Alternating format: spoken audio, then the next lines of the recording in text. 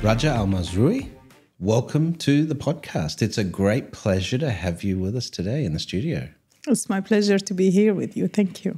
So you are now the CEO of Etihad Credit Insurance, which is a big deal. But at the same time, you've had some really critical roles at DIFC with the FinTech Hub and so forth. As a woman in a very competitive, sort of male-dominated field, particularly finance arena, it's great to see you taking on these leadership roles. But let me ask you, what is it that you would attribute your success as being a strong leader to? What has enabled you to have to differentiate yourself in this way? Well, first of all, thank you for having me here. And I'm really also excited about my new role at Etihad Credit Insurance as the CEO. And I believe that what brought me here is my curiosity, passion for learning all the time. I'm always driven by challenge. And I'm very curious, so I really go after everything that I don't understand, try to understand it, learn from different sources. You don't have to go to university to understand all of this. And this happened to me greatly during the setup of the FinTech Hive at the DIFC, because all of these technology transformations in the financial services sector were happening at a speed of light. Right. And we needed to understand so that we can communicate, we can create awareness, and we can be part of that whole transformation. Having the passion to learn and also having the confidence to saying what you really think about what's happening and not fearing failure has enabled me to navigate my way through this journey. But also having an enabling ecosystem around you supports you to take those bold steps. And I have been in different roles in my life, different organizations and different management styles. And throughout, I have found the support and the comfort to actually ask questions when I don't understand, and also to come up with the new non-conventional ideas to answer some of those questions. Well, this is important because, particularly in the early days of fintech, when was the DIFC FinTech Hub started? So the DIFC FinTech Hive started, first of all, as a strategy in 2014. And we were looking at technology transforming all sectors. We looked at capital markets and we saw that tech companies were dominating capital markets. And there were some financial services companies in there, some oil and gas companies in there. But we knew that that wave would hit financial services. And as the DIFC, the leading financial center in the region, we needed to protect the interest of our companies who are financial services providers. And we understood that the best way to equip them and enable them to do that is by understanding what's happening in the fintech space, enable them to take part of it. And that's when we launched the FinTech Hive back in 2017 as an initiative to accelerate the sector through collaboration and co-creation, where we brought the financial services institutions on board and we said, you know what, technology is transforming all of these sectors and we believe it's coming to financial services, and we would like to take you on a journey to explore the opportunities that this technology is bringing by working and collaborating with fintech startups who are looking to disrupt your business. So we created a safe environment for all of these challenges, opportunities, and transformations to happen within the DIFC, who was the space holder for that transformation. Amazing. Because that really was, like you mentioned 2014, there's so much was happening in 2014 in terms of fintech globally. You had challenger banks like Monzo and Starling, launch in 2014. I think Revolut as well. 2015 you had Kakao Bank in South Korea. You had WeBank and MyBank in China. You had Nubank in LATAM. So those years were so critical, and so much has changed in the UAE for supporting startups since that period. The regulations around having local Emirati sponsorship of businesses has changed. The fintech charter allowances that have come, and of course we've seen the Dubai in particular become a big hub for crypto and Web3 type companies. If you think about it, that's in less than 10 years we've had all of that activity happen. So, it's almost chaotic in terms of the frequency of change. So do you find as a leader that it's not just about having a vision and curiosity, but to be a good leader, you have to lead so people can follow. So how do you instill that confidence in the team around you, especially when it's very experimental? So going back to 2014, I have to tell you that I was offered Bitcoin for $200 and I said no. Don't even tell me about Bitcoin. I could tell you some stories. And I said no because I spoke to people around me and I was in the heart of the financial services community. And I said, guys, what do you think about this Bitcoin? I was like, what is Bitcoin? It's not regulated. It's not going to happen. It's some kids playing with some technology. Forget it. But then I started to see some people start investing crypto and they didn't understand what crypto was at that point of time. It was like a venture that they were venturing in. Some of them were making money, some losses, back making some returns on their investments. But I think when you come up with this challenging idea and you are okay exploring it, and I believe that's what we have done. We said, we'll bring the technologies, we'll bring the companies, and let's see where this will take us. So really venturing into that journey, not necessarily knowing that we will make hundreds of thousands of returns on those Bitcoins, having bought them at that time, but really finding out what is it about. And when you take this step, you send a message to the people around you who are looking at you and saying, why the DFC would be doing this?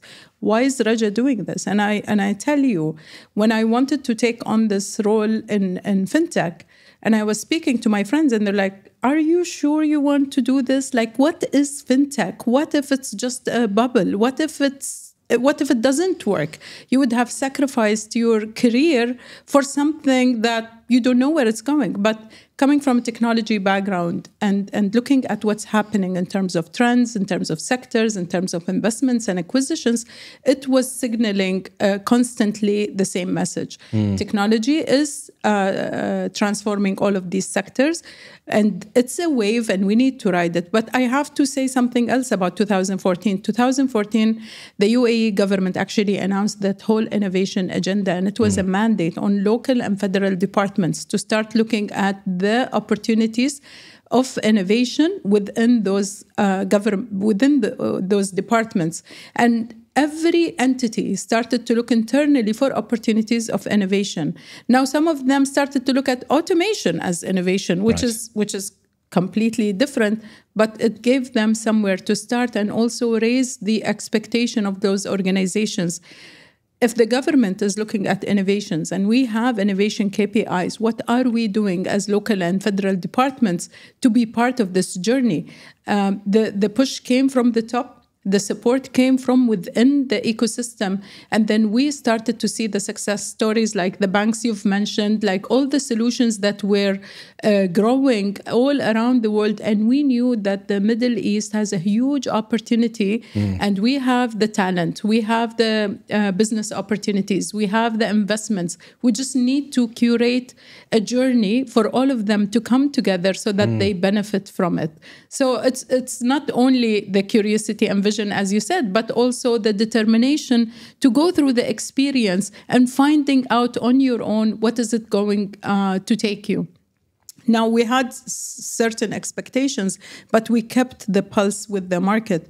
We traveled around the world. We looked at other accelerators. We formed a global network of fintech just to learn from each other, to understand what challenges are happening in other hubs.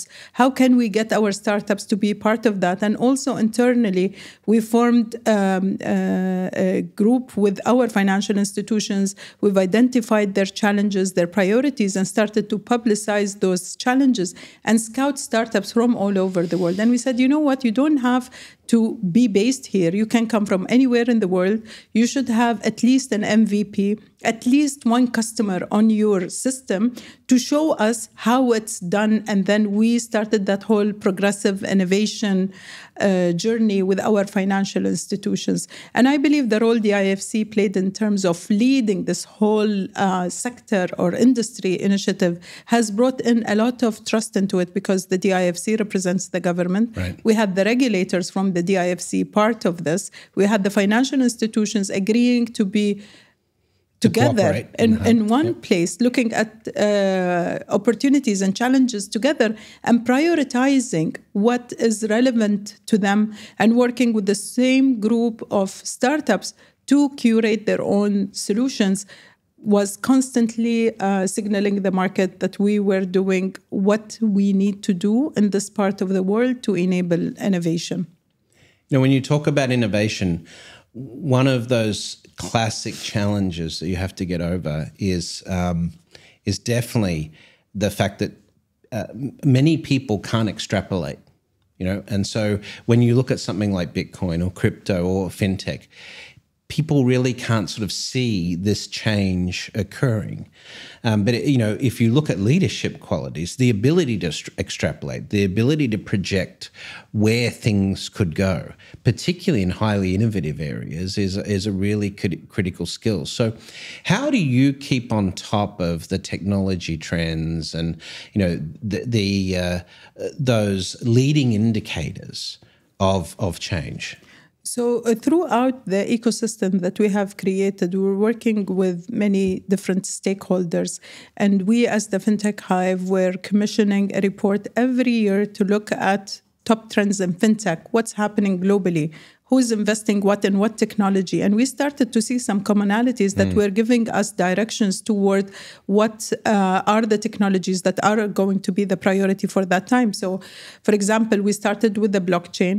In 2017, everybody was talking about the blockchain. 2018, we started to talk about KYC and AML and how could these technologies enable the banks to relieve their hard work that they put on those functions, leveraging technologies, integrating to data sources. Then we started to look at open banking. Then the pandemic happened and no one had choice but to get onto that technology wave to enable access to services from anywhere in the world. And during that time, we saw a lot of people, because of the lockdown and the uncertainty, looking at different solutions like wealth management, robo-advisory, and online trading, because initially we couldn't invest in international markets without having a private bank represent you. But then all these small players came in and say, you know what, just open an account, $500, you can start trading stocks in the US. And everyone had the time they needed to understand what was going on. And the pandemic, as bad as it was, it really accelerated that journey. It changed the mindset of individuals. And at that time, speaking back about the UAE, the government services were all online. You could renew your rent, you could pay your dues without leaving the house, doing all of your financial transactions. But as leaders of those institutions, that importance or focus on technology was very clear. Everyone was transforming, and that direction towards technology, innovation, and fintech specifically, supported by all the figures and numbers and proof of concepts that were happening during that time, has actually shifted the financial institutions' focus to technology, not only an enabler, but only a tool towards unlocking new opportunities. Now, the pandemic was one of these things that really sort of was a proof point for all of that work. Jamie Dimon, famously said that 10 years of investment in innovation paid off in a single year during the pandemic for JP Morgan Chase.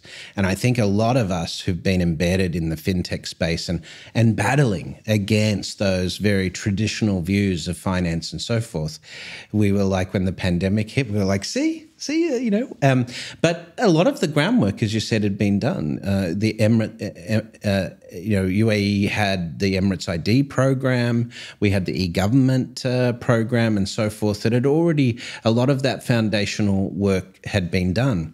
When you look at it, is fairly exceptional. The United States is not there. I mean, we don't even have real-time payments in the US yet. It's coming. But part of that is also a culture of innovation in the society. But presumably you've grown up in the Emirates. So is there any moments that you can sort of reflect on historically, even before DIFC, where people were given the permission to be more innovative in the culture locally? Absolutely. I remember in one of the government summits that we hold in the UAE on an annual basis, where governments from all over the world come together to discuss trends and, opportunities and challenges.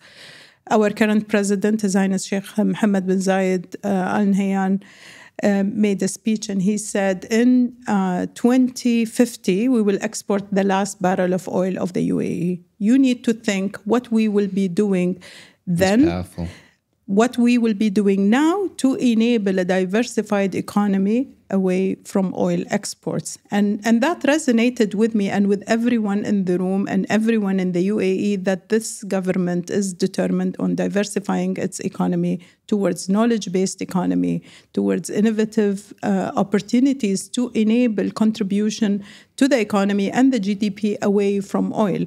So I think this statement really resonated with me and with so many others, that yes, we are blessed with this country and this government and the funding we have access to, but what are we going to do for our children? What are we going to do post-2050? Yeah.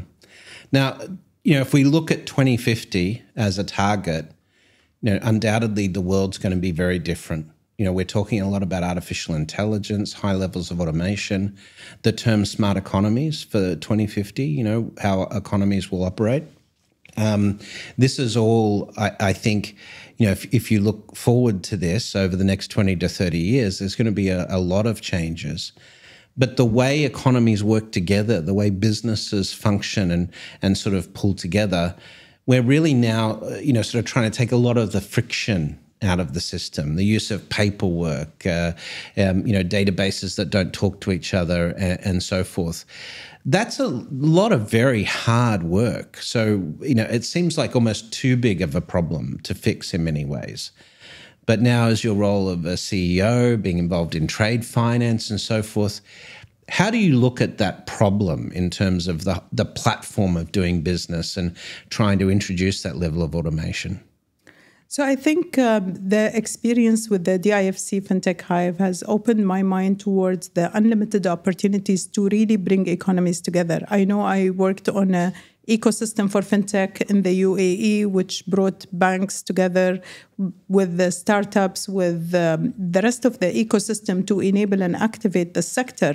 But where I sit today at Etihad Credit Insurance, I see the global opportunity of bringing a global ecosystem together that speaks the same language, that has the same standards, that understands the same terms and terminology to facilitate trade. During the pandemic, trade was the mostly hit sector because of restrictions of movement. Right. And if we had those digital channels, smart contracts, swift payments, we would not have been disrupted because these ports would have continued to work and these transactions would have happened and all the letters of credit would have been paid on time based on action. So technology is there right now. And I know there's a lot of people that talk about future and futuristic trends and about AI and metaverse, ignoring that building blocks are missing right now. And we can talk as much as we want, but if we don't have the support and buy-in and engagement of the people on the ground who does the day-to-day processes, we won't be able to achieve that. And this is what I'm trying to push through ECI by adopting a digital and innovative mindset and understanding how this integration and utilization of digital technologies will enable us to play on a global scale. And I've had this conversation with other ECAs around the world, and we all have the same challenge, and we're all learning from each other. And I believe we need to take this initiative, somebody to stand up and say, how about we experiment? Yes, it's a bigger ecosystem. Yes, it's different governments, different financial institutions, but there's nothing that's stopping us from trying. And this is what I will be pushing for over the next couple of years, to see how can we experiment with a couple of ECAs to facilitate digital trade. And what's the ECA? It's export credit agencies. Okay, just for the listeners to get that. So we will experiment with a few of them, and I am sure the day we are able to achieve that, we'll be able to get more on board and create that unified platform for global trade to flow. Well, there's a lot of debate about regulation around artificial intelligence right now for good reason. But if we look at data privacy, the GDPR out of the European Union has become a global standard.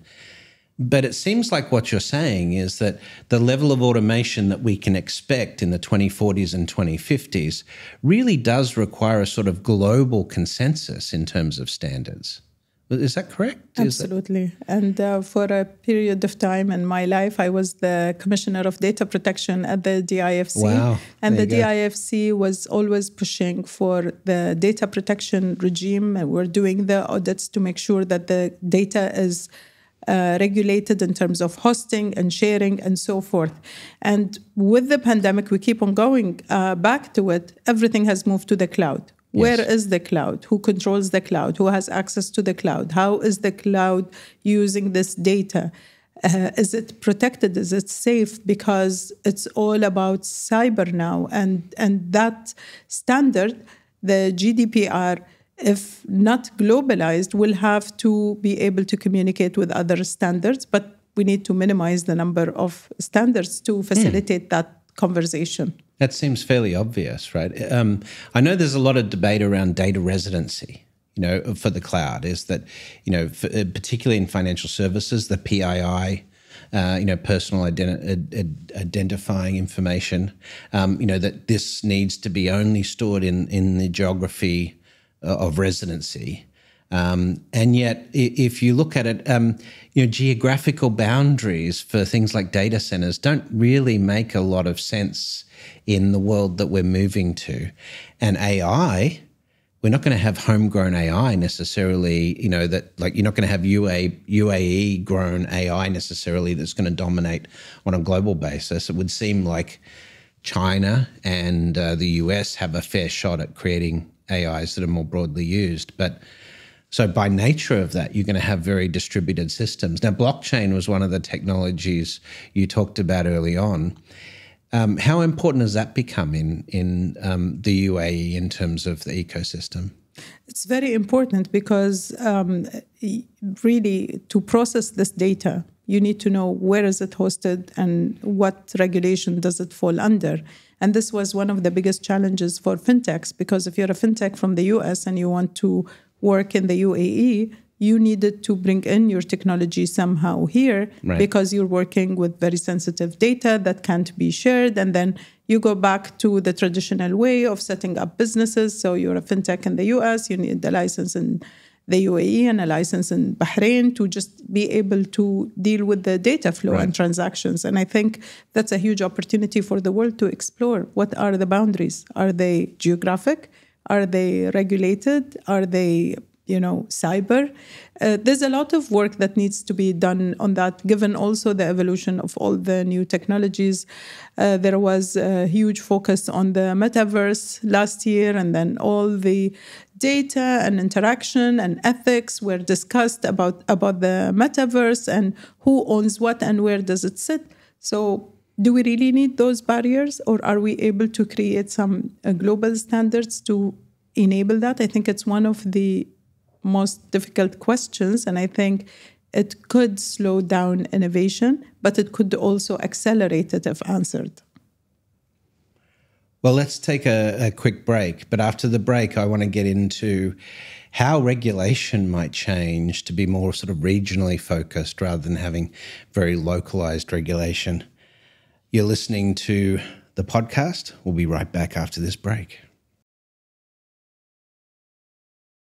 Raja, when we look at the changes that have been taking place in the UAE, and particularly in this very dynamic environment, what does it take to be a successful woman leader in this culture that's very rapidly changing?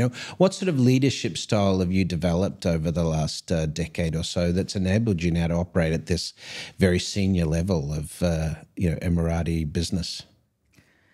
It's a very difficult question to just describe my leadership style, but I am very true to myself and true to my values, and I'm very straightforward as a person. If there's something I don't understand, I ask. If there is a challenge, I ask why not or why so. And, I'm very inclusive in my communication, in my plans, and what I'm trying to achieve. So I communicate as much as possible, and I understand that different stakeholders have different understanding, different positioning. So I always make sure that when I speak to someone, I understand where they're sitting and how they're looking at the project or initiative that I'm working on, and I understand what's in it for them to support me. And I always try to make sure that they understand that, because it's a collective effort that brings those initiatives to success. And if you are not able to translate those to the stakeholders that will help you make it, or they could stop you from achieving your targets, then you won't be able to progress. And it's really hand-holding along the way, hand-holding whether it's the team that's working on it, whether it's the audience, whether it's the decision makers. And you should always be ready with a justification. If you think this way versus this way, have a solid reason why. And once the papers are on the table, you've done your part, and you just give it your all. And if you don't believe in yourself, nobody will believe in you. So for me, it's always about, am I 100% convinced with what I am doing? And if I'm convinced, then I take it forward. And what about team building? Because, leadership is one thing, but building the right team, both, as a leader to fill in your perceived deficiencies or where you've got weaknesses, at the same time building people that buy into the vision. How do you go about sort of putting that team together? Is it quite deliberate, or is it just sort of more organic? So in some cases, I was fortunate to be able to build my own team from scratch. So at that time, you understand what are the functions you need, what type of skills you need, and then you interview and choose the right fit for the roles, and that worked perfectly. But in other circumstances, you actually inherit certain teams, and you want to give them the benefit of the doubt for as long as possible, bring them up to speed with your vision, communicate to them your priorities, make sure they understand why you're doing this. Get them on board. The why is really, really important, and work as hard and as much as possible to get them on board, as you said. There are opportunities of upskilling, reskilling, moving resources around to make sure that they buy into what you are doing and they support you, because this is a collective effort again. But then if it's not working, it's time to take the difficult decisions and say, listen, we've tried, it's not working, let's move on. Let me find you a job outside of the organization. Sometimes it's like that. Yeah. But that's the reality, and we shouldn't shy away from it, because certain cultures does not fit everywhere. Yeah. Now, there is a steep learning curve in the areas that you're working in, in levels of automation, supply chain automation, the B2B integration stuff, the platform approach, but also in fintech, just in the last 10 years, so much has changed, and there's so much dynamic there. So you have to be fairly technically skilled to be able to have the right dialogue with your team, especially if there's technologists in your team. So, is technology in this innovation area something that you are naturally inspired by and interested in, or is that something you've had to educate yourself with? No, actually, I come from a technology background. I was a programmer. And really? You were a coder? Yes, I am. What did you code in? COBOL, C++, ASP. Wow. Don't expose me. No, all the COBOL programmers are like dying at the moment, so that's a unique skill. Me. Right?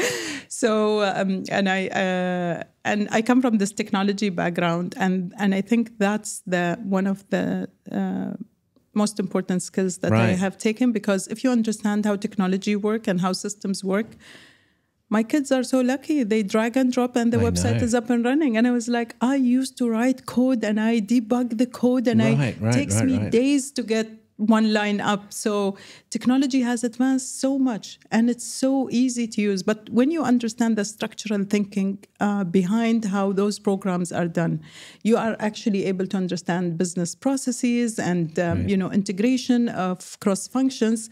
And that gave me the edge in fintech. But there were a lot of technologies that I didn't understand. And I took time and I sat down with the startups to understand the technology. So I understood the blockchain from one of the startups who were working on the KYC. It's called NorBlock, and they're working with most of the financial institutions in the UAE. I sat down with the co-founder one day in the FinTech Hive and I said, could you please explain this blockchain for me? Because I sort of understand, but not understand. And I really like to know exactly what I'm working with. I spent time with him. He explained it to me. And I did the same with every new technology that was coming, whether it's a new technology in terms of tech or it's a new product that I don't understand. But really spending those 20, 30 minutes with those experts will give you a lot of insight.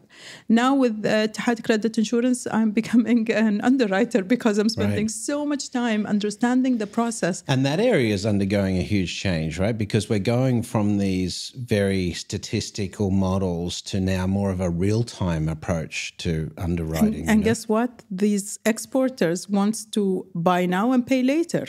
Right. And we have to accommodate for their requests, not only for the normal consumer who buys something on his credit card. Now this is going a much bigger scale. Well, that whole area, letters of credit and so forth, it as we shift to sort of this real-time view of business, all of that's going to have to change. As you say, the smart contract arena and so forth.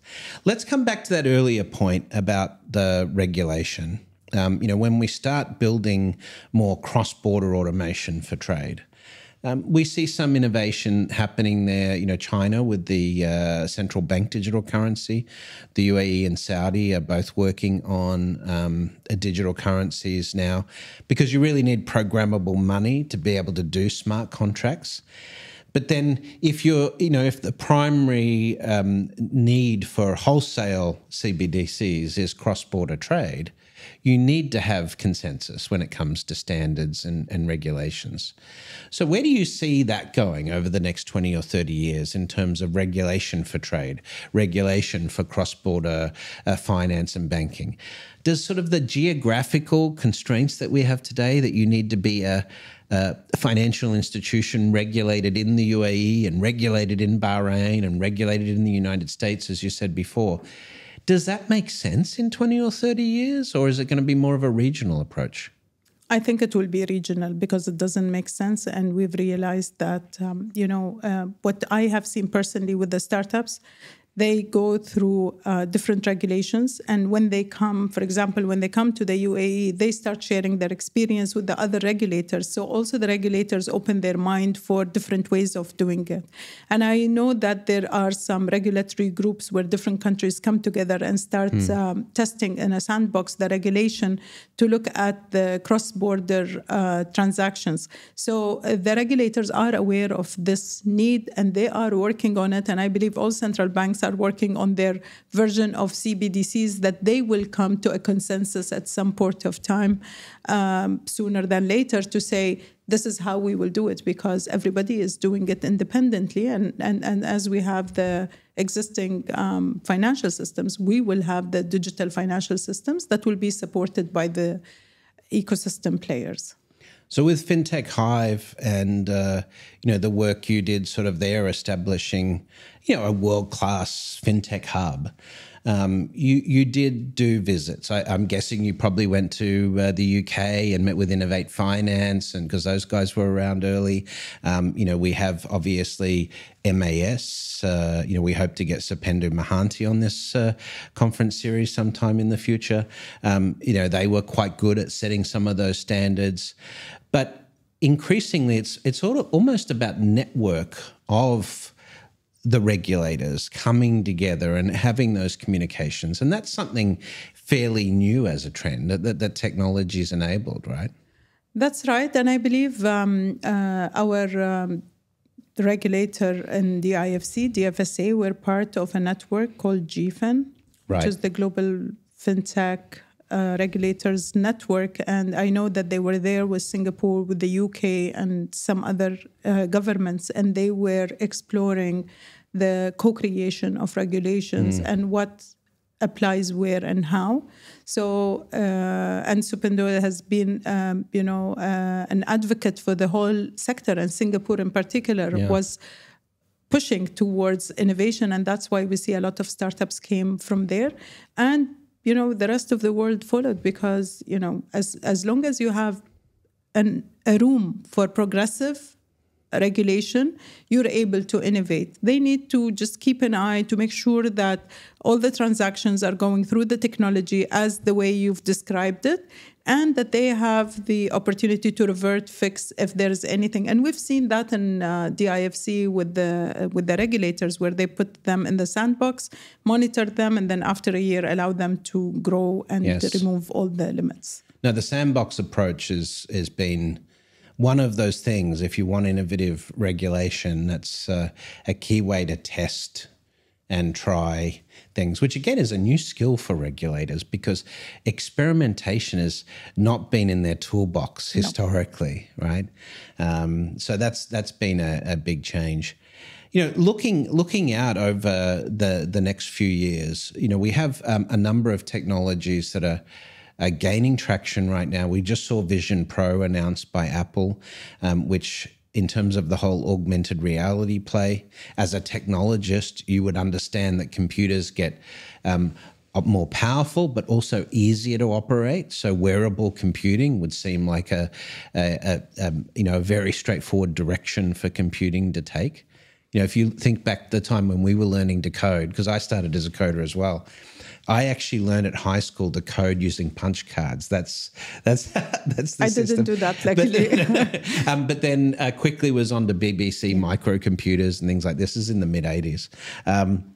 And so, if you think back, in those old days, you required a great deal of technical skill just to be able to operate a computer. Yeah.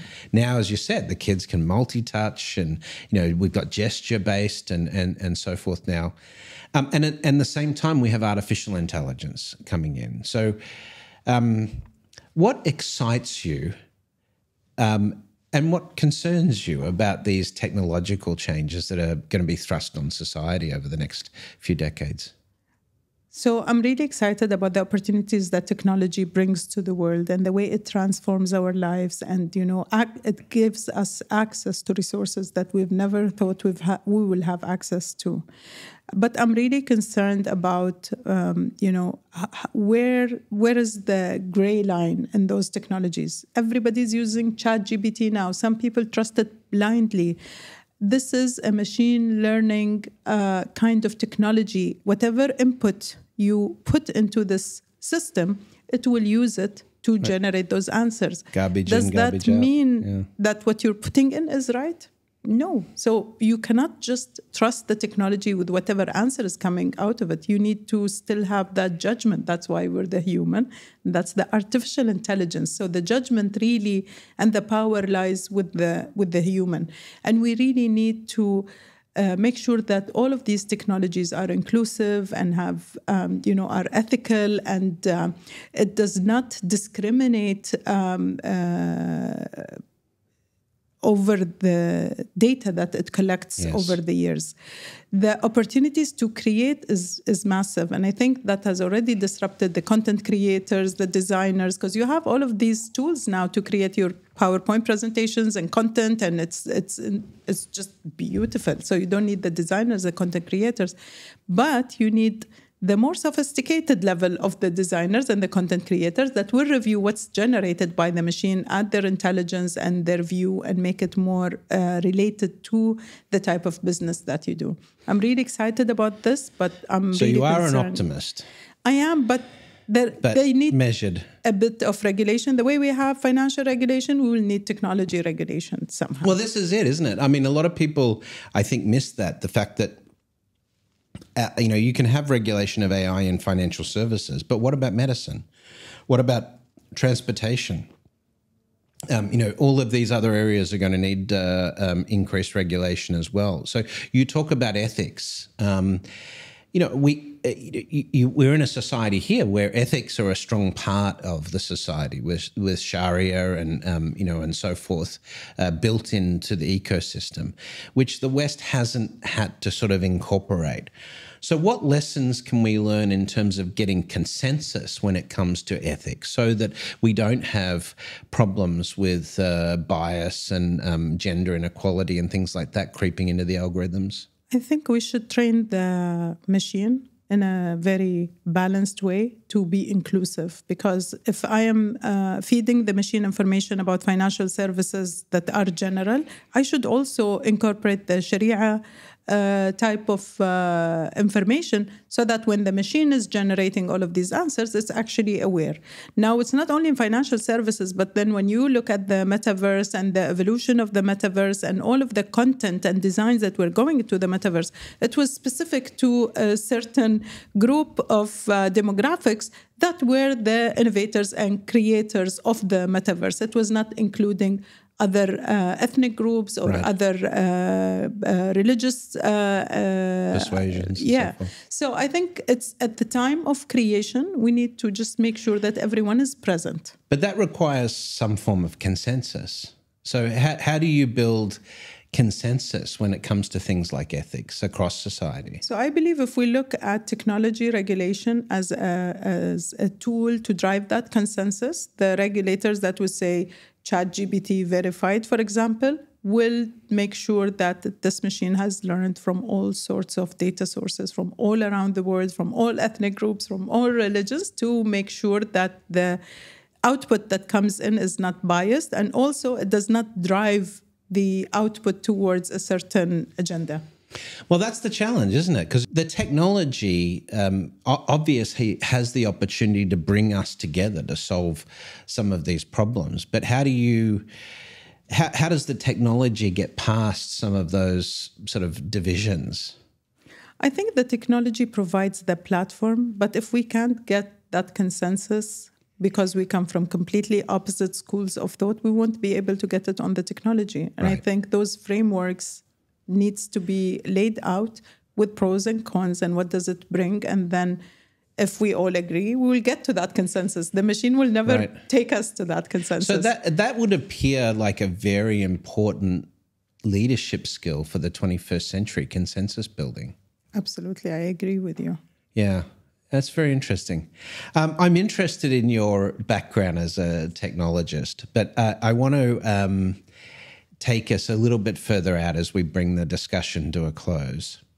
At the end of your career, in 15, 20 years, inshallah, when you're looking back, what will you have hoped to achieve? I would love to look back and see some impact that I have driven into this world in a positive way. Be it an ecosystem that I have created, be it a book that I have published, be it a movement that I have started, or be it, enabling certain agenda that is close to my heart to progress.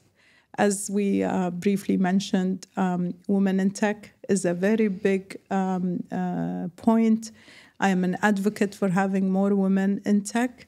And just because I have been through the experience and I understand the opportunity for women to take role in this particular sector, and with the pandemic, with access to technology, with computers becoming, very accessible to everyone, it really enables anybody to take part of this economic, digital economy. And by making sure that women know that there are others that have made it, there is an opportunity for you to experiment. It's okay to fail, but you have to take the necessary steps in terms of learning, networking, connecting, and taking initiatives. You'll be able to blend into the sector. Don't be scared that it's male-dominated. It's male-dominated because we were busy doing other things. But now we have access to technology and we can drive that impact. So I would love to see more women in tech, more women in fintech, more women in trade and in economic conversations. Well, I know you've covered off this partially already, but if you're speaking to the female founders out there, these up-and-coming female leaders, what advice would you give them, seeing as you've been obviously very successful as a leader? I would say ask and you shall be given. Once you have an ambition and you have an idea and you have tested it and you believe in it, take it forward. Raise funding. Don't shy away from asking for money. The female-founded businesses perform really well and compared to all other businesses. Yeah, absolutely. There are results. There are venture capital companies that invest only in female co-founded businesses. There is a huge ecosystem to enable more women entrepreneurs. Tap into that opportunity, connect and get what you want, because women are very focused on details. And I'm sure if a woman comes and pitch a technology to me, she would understand exactly what this tech does. So I would have more confidence in the viability of the solution compared to exactly the same pitch from someone else. So take your chances. Don't take no for an answer. Knock one door, knock 100. One will open for sure. So take me, we talked earlier about 2050 and the vision when the last barrel of oil ships for the UAE. What do you think the UAE will be like in 2050? What do you think the region will be like? I believe the UAE will be highly digitized and full of talent, because the UAE did not only focus on building infrastructure, it's building a community, tolerant environment for people to come in and live together in peace in this country. And there are more than 200 nationalities living here for the sake of having a peaceful life, contributing to their growth and contributing to this economy. And I believe it will be the hub for the whole region in terms of access to business opportunities, access to digital tools, digital talents. We will be in a completely digital world, and we will find the regulations, we will find the investments, we will find the talent, and we will find the opportunities in the UAE. Well, that's a really positive note to finish on. The progress that has been made since I was a resident here, 2005 to 2009, just the progress that's been made in terms of visas and business operations, starting a business and so forth, it's significant progress. So if we keep on this rate of progress, then Dubai and the UAE generally is definitely going to be a global leader in this space. We can't wait for you to move back here. Well, I'm definitely thinking about it. But, one thing is, we are entering the summer period in the UAE. It does get very hot here, even up to 50 degrees Celsius. It's been 40, over the last couple of days, sort of in the low hundreds for those Fahrenheit listeners listening to us. But how do you think the UAE and Dubai is going to engineer itself given the potential for global warming?